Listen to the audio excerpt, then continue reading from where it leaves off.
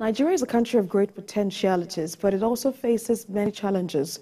One of the key issues the nation faces is how to become more prosperous and achieve an equitable society.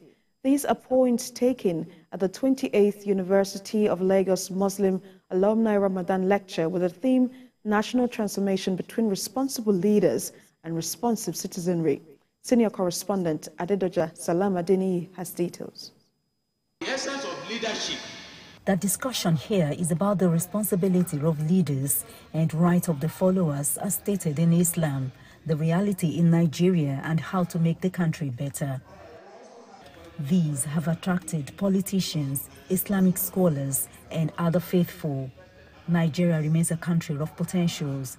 When and how exactly the country will transit from the near comatose situation it is now, if not a successful country, remains a challenge. Taking the audience through his speech, Muiz Banire says to have any major positive change in the country, a leader must believe in the rule of law and be accountable to avoid consequences like poverty, unemployment, social unrest, among others. Leadership in Islam is a manner, is trust. You must ensure that your governance is participatory.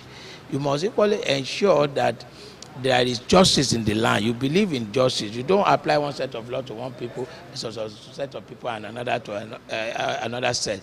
You must ensure, as a transformational leader, that the resources of the country are used in the best manner, that is maximally.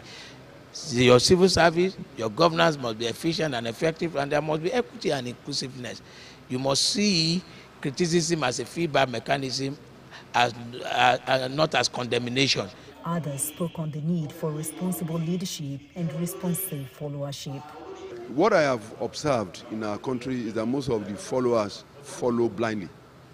We must be able to challenge our leaders and not treat them as God. Quite a number of people can't find money to do any transaction. In fact, the effect that we have on our economy is yet to be written. What we currently have, there's a trust deficit between the leadership and the governed. And I think the very first task of Bola Tinubu is to unite the country, is to provide a national vision, is to come with some national ethos that we all subscribe to. To have a better Nigeria, the citizenry are advised to be willing to contribute their time, energy, and resources to the common good of the country. Adedoja Salamadini, TVC News, Lagos. Troops of Operation